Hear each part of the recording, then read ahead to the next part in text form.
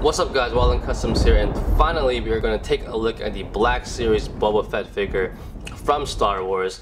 I know it's been out for a while, but this literally was my white unicorn of 2013. Was never able to find this guy online at a decent price or at any retail stores, but I shit you not, I got this guy for free, and I'll show you how I did that at the end of this video. But definitely a pretty cool looking figure. Hopefully you stick around to see some nice up close visuals of it and my own opinion. So let's open them up. Alright guys, so here's Boba Fett out of the box, and man, this guy's awesome looking. I can't believe I finally have it. But let's talk about some things I noticed on this figure. Right away, this belt looks really cool, but it's so annoying. First off, this figure has a ball joint upper torso right here. You can barely move it and get nice full rotation because the belt hinders it, so that kind of sucks. Also, leg, you can barely move his leg up that much because of these pouches. These pouches are so hard, there's no give. You can't do literally that much at all. So with the magic of video editing, I'm going to modify it right now. Alright guys, we are back, and believe it or not, I took a whole day off making this video and I found another Boba Fett at my local comic book store. I got two of them now, pretty cool. But getting back to my modification, as you can see I changed the belt, and this way he has a lot better rotation in his ab joint, which is really nice, all the way back and forward, can bend all the way down, which is pretty nice. And of course the legs are free to move up and down all the way as they should have been meant to be. And you can get into nice poses, pretty good. You get into a nice sniping pose when he's sniping, get a gun in his hand, or if you have a flight stand, you gotta poke a hole in the back obviously, but you can get into a nice flight pose also and whatnot. So that's a lot better. And I'm a huge believer in that when you get a toy, you gotta do what you gotta do to make it better, to make it to your liking, because you're paying the money for it, and you gotta make it the best figure you can. It's yours, you know, you gotta do what you gotta do. But getting to this figure, overall though, it's a pretty nice looking figure. Let's get into articulation really quickly. Getting to articulation, Boba Fett has a ball jointed head. It goes up, down, left, and right. Really nice movements too, so that's pretty cool, especially when he's flying around, looking down also. He has an ab joint, like I said before, new and improved. Goes up and down nicely. Also swivels. There's no swivel at the waist, but you have that, so still pretty good. It goes left and right just a little bit. The shoulder joints are pretty cool. The whole arm joint is actually pretty nice. He actually does have a shoulder pad right there, but it actually goes into the body, so it doesn't hinder the rotation. So the shoulders goes all the way up, all around, nice rotation. He also actually does have a bicep swivel. I didn't realize that, but it's right there. It's pretty good because they also include those hinge elbows that actually rotate up and down, and also rotate left and right, so a lot of rotation right there. He also has a swivel over here at the wrist, swivel at the wrist over here also, and also has a hinge at the hand. So a lot of rotation and movement in the arms, which is awesome, so you get into nice sniping poses and whatnot. Getting to the bottom of his body, he has those T-jointed hips, and new and improved also, so they go all the way up now, in and out. Swivel at the thigh, 2 points at the knee.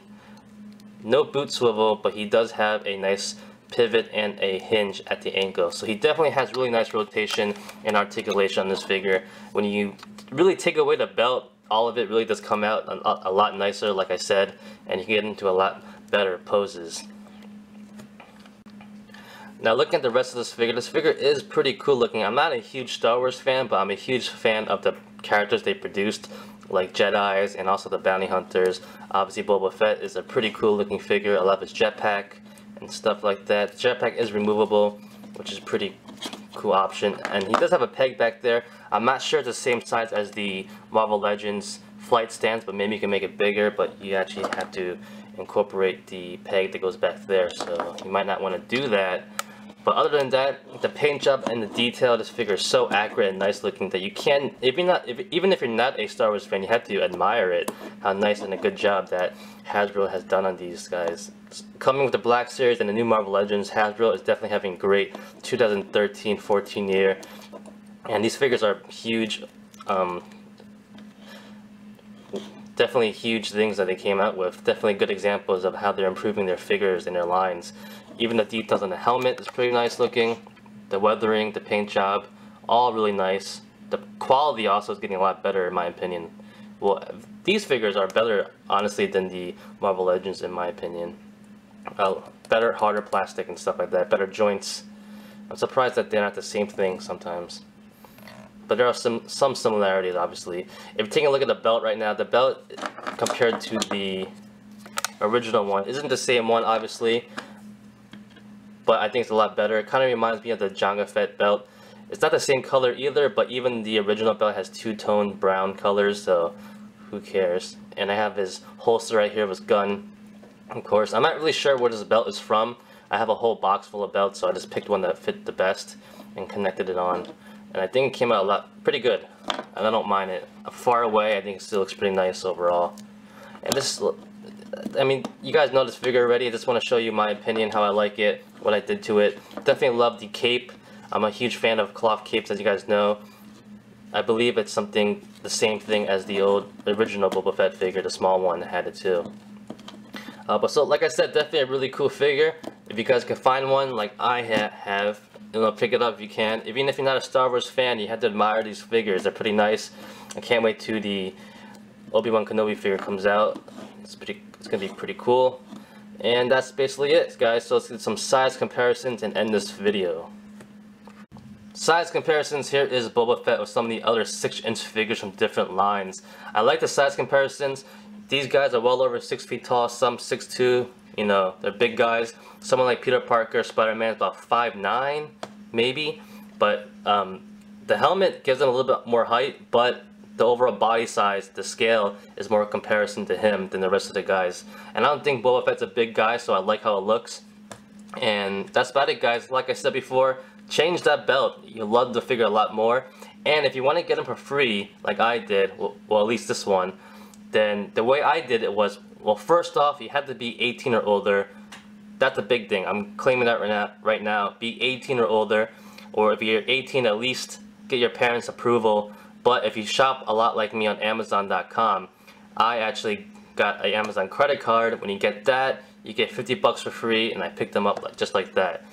Or if you don't want to spend on him, spend it on whatever you want. But you get 50 bucks for free to spend on Amazon.com when you get a credit card. And it's pretty nice to have the credit card too, because you get a lot of rewards points, and you can use that toward buying more toys.